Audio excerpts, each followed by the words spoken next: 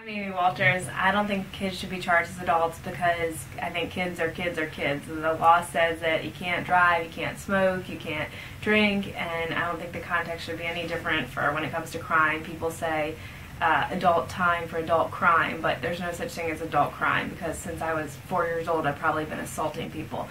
So if you look at it that way, we should all be locked up from the age of 4. So I think kids are kids and treat them as kids, try to rehabilitate them, don't put them in the adult system.